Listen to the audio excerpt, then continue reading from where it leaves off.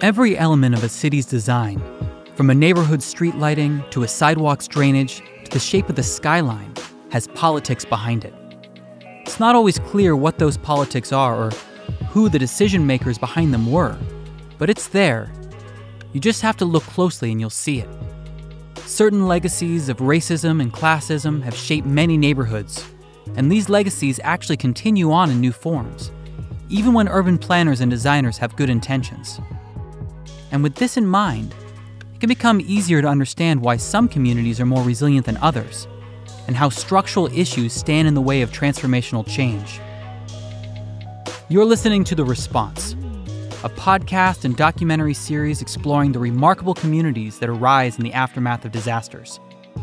I'm your host, Tom Llewellyn, and today we're bringing you an extended interview with author Barbara Brown Wilson, an assistant professor of urban and environmental planning and the director of inclusion and equity in the School of Architecture at the University of Virginia. Her current research projects include understanding how grassroots community networks reframe public infrastructure in more climate and culturally appropriate ways across the U.S. In her latest book, Resilience for All, she uncovers the politics behind our urban landscapes and lays out an alternative to business-as-usual urban design and planning. The book anchors this alternative vision with a variety of case studies that exemplify how marginalized communities are pushing back against the classism and environmental racism that is embedded in the urban design process. I'll let series producer Robert Raymond take it from here.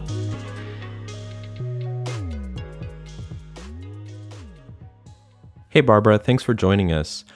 In your book, you call for a politics of placemaking. And I really like that idea. I think it's a good place to start. And I'm wondering if you could just broadly unpack what you mean by that a little bit for us.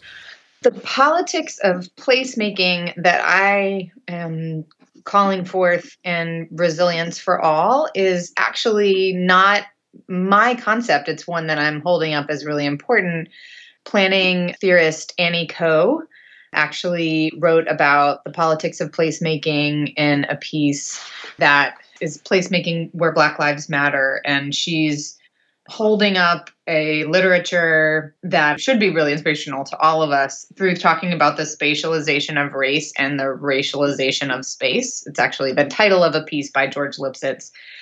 And that's an academic way to get started. But the philosophy is that there are ways in which spaces are coded by culture, coded by economics, coded by practice and by use, and actually by policy that are exclusionary or inclusionary, that allow for people to feel safe or people to feel unsafe, and also for people to be over-policed or in some other way managed via space. And often in the fields of planning and design and architecture, we don't think about that politics very explicitly. It's a predominantly white, affluent set of fields. And so we bring this lens that we see as a sort of de facto good design lens to work without being critical of the positionality and the politics and the privilege that we are coding our own work with. That was just a taste.